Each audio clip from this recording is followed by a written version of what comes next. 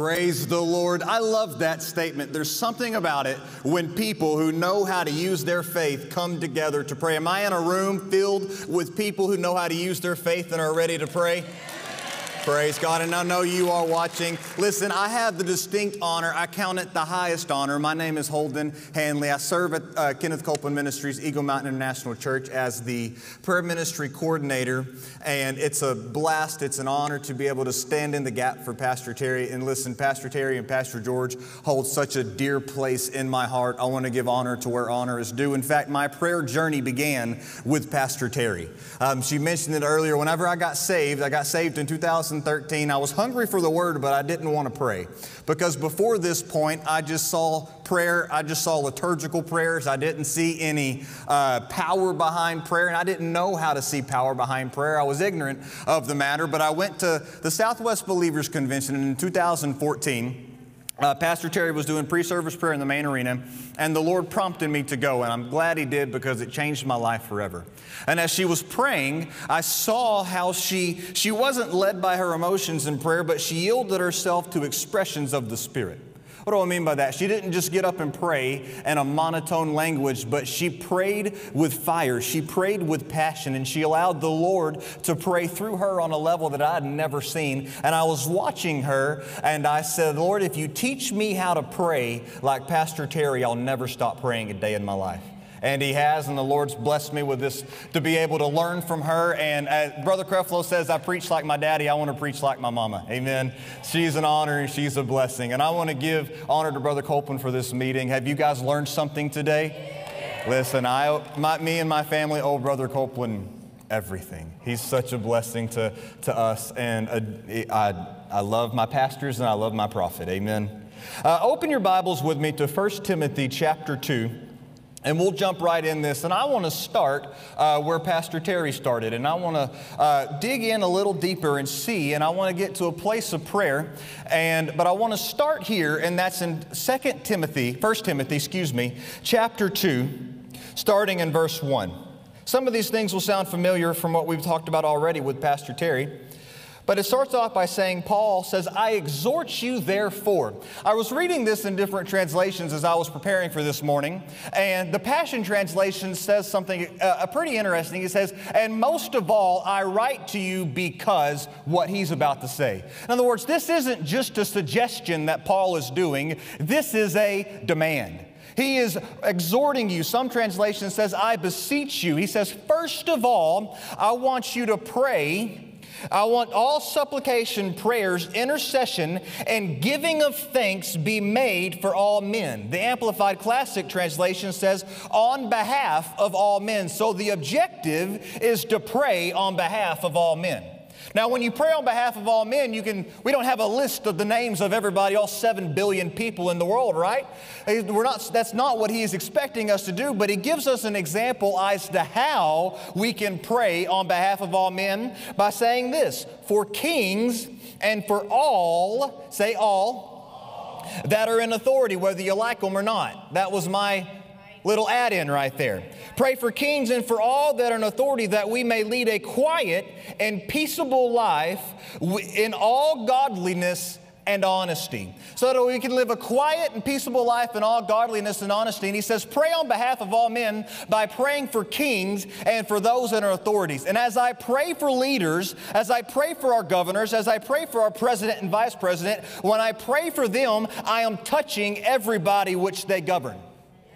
As I pray for the leaders, I am praying for everybody which they govern and who is underneath their tutelage.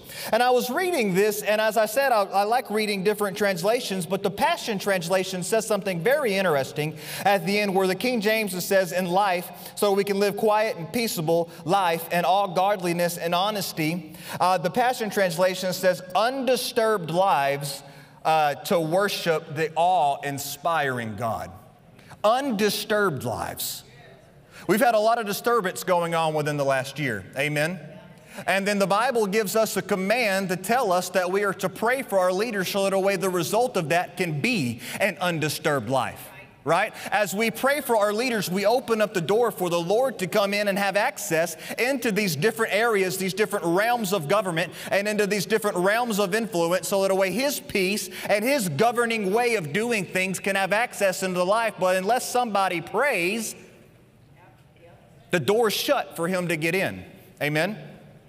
Going on into verse 3, it says, "For this is good and acceptable in the sight of God our Savior, who will have all men to be saved, and to come unto the knowledge of the truth. For there is one God, and one mediator between God and men, the man, Christ Jesus, who gave Himself a ransom for all, to be testified in due time. Whereunto I am ordained." Paul, the Apostle Paul, is ordained a preacher and an apostle. "I speak the truth in Christ and lie not, a teacher of the Gentiles in faith and verity." Hold your place there, and I want to go back to Ephesians chapter 3, and I want to put our eyes on this again.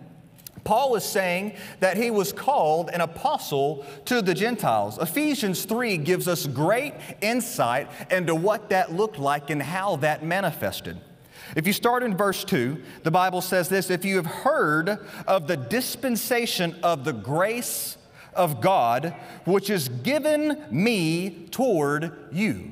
The Amplified Classics clarifies that up a little bit there at the end. It says, "This stewardship of the grace was given unto me by God, so that a way I can dispense it to you for your benefit." In other words, Paul received this grace so that a way through him this grace could be dispensed to us. And through the dispensing of the grace to us, Ephesians 4 gives us insight and says that we are built up. So Paul received this grace, and this grace flowed through Paul to the church.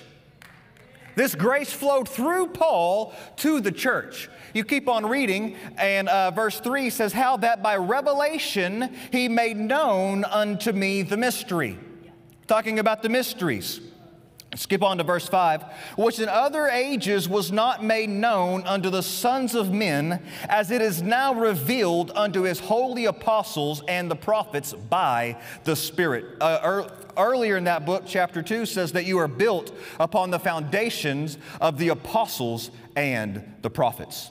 So now we get to find out what this revelation, what this grace was that was given unto Paul, that the Gentiles should be fellow heirs and of the same body and partakers of His promise in Christ of the gospel. So this grace that Paul received was to bring about revelation that the Gentiles have now been engrafted into this fellowship and engrafted in to be fellow heirs and partakers of the commonwealth of Israel. This had been locked up before. The door was cracked open in Acts chapter 10 with Peter and Cornelius, but Paul took that revelation and flung the door wide open to the fullness of what that is for us. And thank God for it, because now we know through Paul that the blessings of Abraham and Deuteronomy 28 are ours. And that blessing, Paul absolutely flung the door wide open. And it's a blessing to see that. And I want to show you an example what happened. And I love what Pastor Terry says. She said it best, that Paul the apostle opened the door to this revelation so that we all could walk through it. Paul, an apostle, opened the door to this revelation and gave us access. So an apostle opened the door so that we could see what was on the other side. And once that door was open, everybody else had access to walk right through the door. I'll give you a modern day example of that. I graduated from college at Oral Roberts University, and my senior year, I was the teacher's assistant for one of my professors. His name was Dr. Shelton. I loved him. He was a charismatic Catholic. Those are awesome people. I love charismatic Catholics. We prayed together one time, and this is what he did. He went, That's not something you see every day, but I loved it and I jumped right in. It was amazing. But we got to have some fellowship times my last semester. And he says, "So what are you doing after college?" I said, "I'm believing God to go to Fort Worth and work at Kenneth Copeland Ministries." And he said, "Did you know Brother Copeland changed the body of Christ forever?" Brother Copeland changed the body of Christ forever. And in my mind, I was thinking, of course, faith. The revelation of righteousness. And I'm thinking all this to myself. And he clarified what he meant. He said, Brother Copeland opened the door to preaching that Christ is not Jesus' last name. And you guys were honored to hear a piece of that message yesterday if you were in the Partner Service Center. About how Christ was not Jesus' last name, but Christ was the anointed one and His anointing. And my charismatic Catholic professor said that Brother Copeland changed the body of Christ forever with that revelation. So what happened? He was given this revelation, and then the prophet opened the door for everybody else to partake and get access to that same revelation. But the apostles and the prophets are the ones who open the door and give everybody else access. And then that dispense is passed down to the pastor, so on and so forth, so that everybody can be partakers of what the Lord revealed to them. So Paul received this revelation by the Lord Jesus Christ, and you can see how that fits in to this overarching picture about how the Gentiles have now been engrafted into this family of God, because right here he's talking about that how it's His will for all men to come into the knowledge of the Lord and Savior Jesus Christ. And then he goes on in verse 8, and this is where I want to get to. He says, I will therefore that men pray everywhere. Pastor Terry received a word from the Lord, I want prayer everywhere. And it was a stern word. But I would therefore that men pray everywhere, lifting up holy hands without wrath and doubting. Lifting up holy hands without wrath and doubting. I want you to notice something here. In verse 9, Paul then goes into a different direction. But in this section of Scripture, between verses 1 and verses 8 and 1 Timothy chapter 2, Paul opens it with a call to prayer and he ends it with a call to prayer. Paul opens it with a call to prayer and he ends it with a call to prayer. And in verse 8, he says, therefore, and as Brother Hagin says, if you see a therefore in the Bible, find out what it's there for, right? And he says, I would therefore that men pray everywhere. And what are we praying for? We're praying on behalf of all men. We're praying for kings and we're praying for leaders. And we're praying for kings and we're praying for leaders. We're praying for nations. And as we pray for nations, we're praying for the lost. And He gives us this command and He gives us this beseeching that men should pray everywhere and pray on behalf, because as we pray, we open up the door and give the Lord access to His will in the earth, in the kings, in leadership, in the White House, in the governor mansion, in the mayors, in all these areas. But the Lord needs somebody to pray. The Lord needs somebody to pray. I'm constantly, and I'm seeing this over and over again in the Bible, I'm constantly amazed at how many times the Lord puts the ball back in our court. I really am amazed by it. You would think that it wouldn't happen as frequently as it did, but whenever God made man and gave him dominion, He meant it.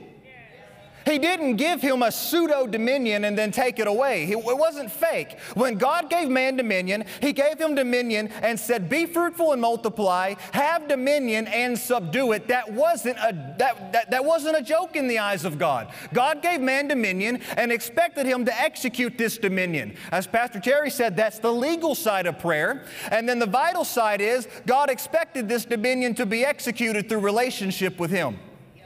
That's the vital side of prayer. And then Adam, then committed treason, as Brother Copeland says. And then that relationship, that fellowship was then severed, and that relationship with God was no longer there. But here, Paul is expecting us, he is charging us, I would that men pray everywhere. I'm beseeching you that you pray. I'm beseeching you, we need to be in this together. Brother John Wesley said this, he says, it seems as though God can do nothing in the earth unless a man prays. Think about that. It seems as though God can do nothing in the earth unless a man prays. So God is calling us to this place beside Him to co-labor with Him in prayer and to bring about change in the nations, the states, and the lost. Pastor Terry said it this way on Thursday. She said, prayer is being an operative in the kingdom. You have a part to play in the kingdom. You don't just get saved and then wait, live your merry life until you get to heaven. No, you're a co-laborer with Him. You're an operative. You have a part to play, and one of your number one parts to play is the part of prayer. You are a prayer. The Bible says, my house shall be called a house of prayer for all people. For all people. You have been engrafted into this house of prayer, and now God is expecting us to be an operative with Him in the kingdom and pray to see change come to pass in the earth. And right here in this specific verse, in this specific passage, He's telling us to pray for our leaders, pray for the nation, and pray for the lost. Amen? 2 Chronicles chapter 7 verse 14 says this. In fact, let me put my eyes on it. I encourage you to go do so.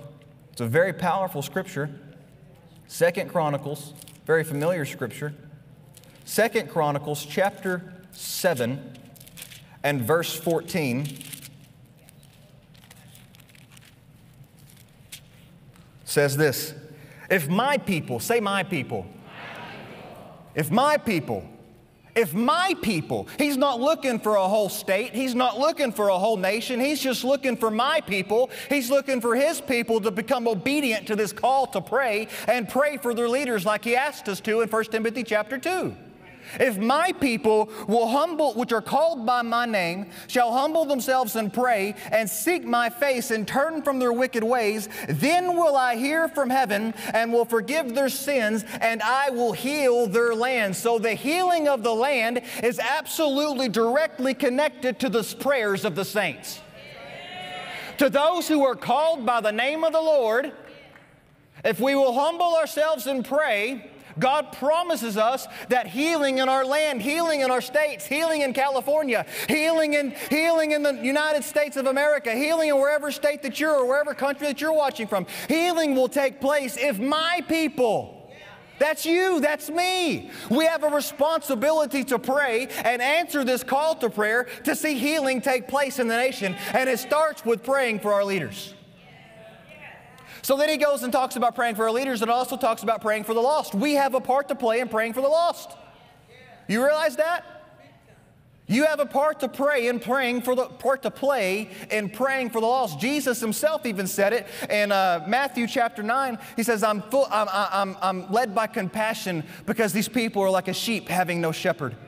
The harvest truly is plenteous, but the laborers are few. Pray ye therefore.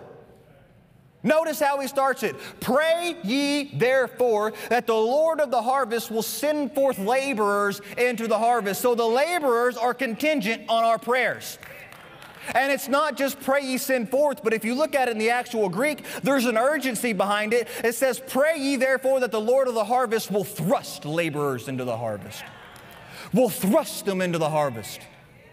So not only does the nation contingent on our prayers, but the lost are contingent on our prayers. I'll show you an example in the scripture. Acts chapter 2. What led up to the end of Acts chapter 2 with 3,000 people being saved on the day of Pentecost? Where did it start? Chapter 1. They were in the upper room praying. Started with a prayer meeting. Acts chapter 2 started with a prayer meeting. They had been praying for 10 days. Non-stop prayer for 10 days. And then all of a sudden the Holy Spirit comes in like a rushing mighty wind and absolutely bursts through the envelope of this atmosphere and sits on them like a cloven tongues of fire. And as Pastor Terry says, that's not a flick your bick lighter, that's a fire more blazing than the sun. And they were baptized with the Holy Ghost and they spoke in other tongues. And then out of that Holy Spirit infusion with power from on high, God didn't fill them with an angel, He filled them with Himself. And out of that Holy Spirit infusion came forth Peter, speaking with boldness, with Holy Spirit inspired utterance. Holy Spirit inspired utterance.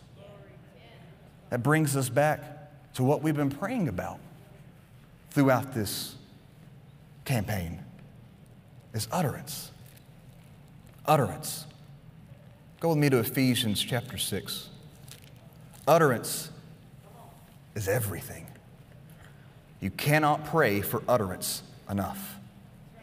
There's always a need for utterance. I told y'all about the example of Whenever a prophet receives revelation, he needs utterance to bring forth that revelation. He needs utterance. And I want to read this verse in Ephesians chapter 6, verses 18 and 19, and then we'll pray.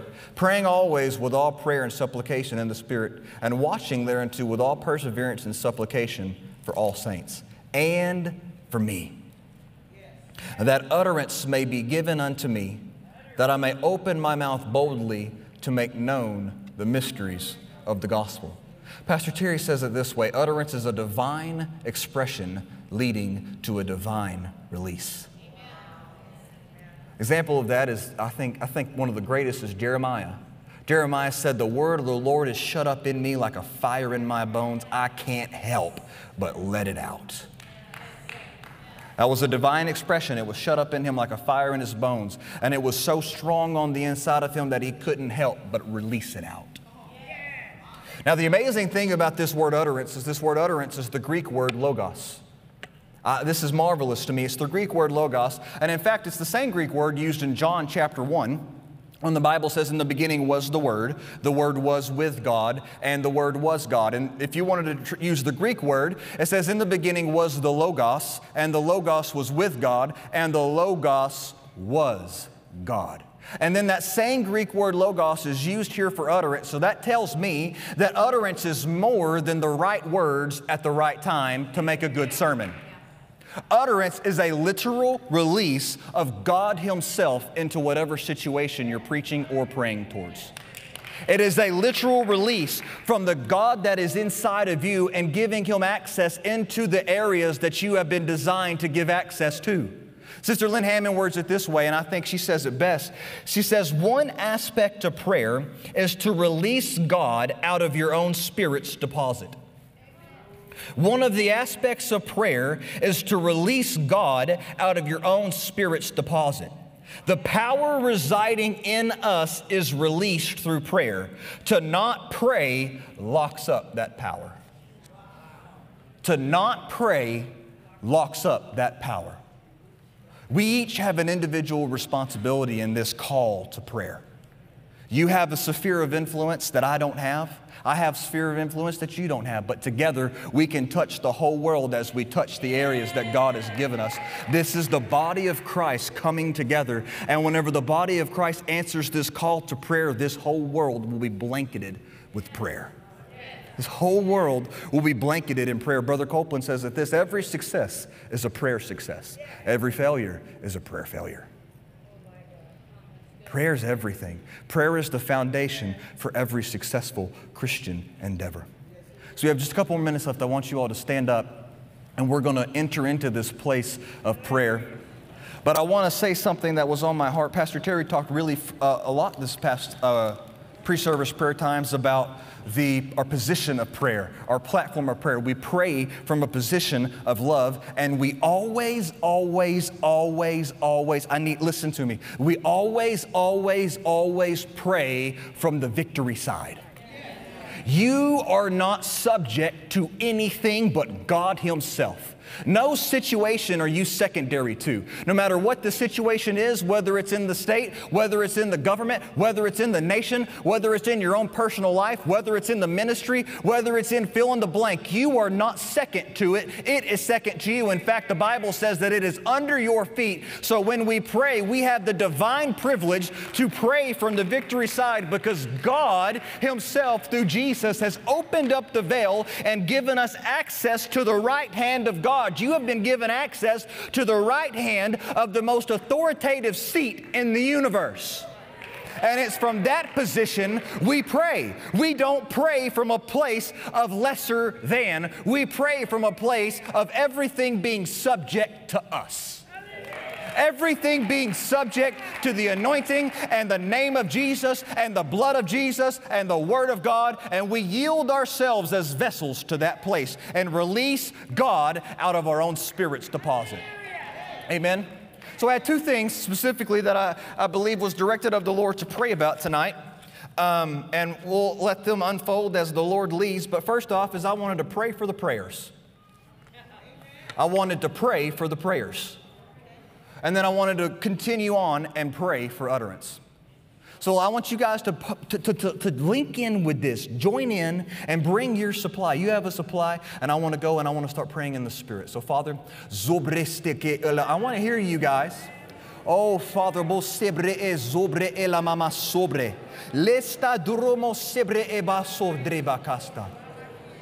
oh Father, we come boldly unto the throne of grace. We come boldly unto the throne of grace that you've given us access to. You have given us access to a front row seat of the Lord of Lords and the King of Kings, and caused us to sit in the seat that He sits in.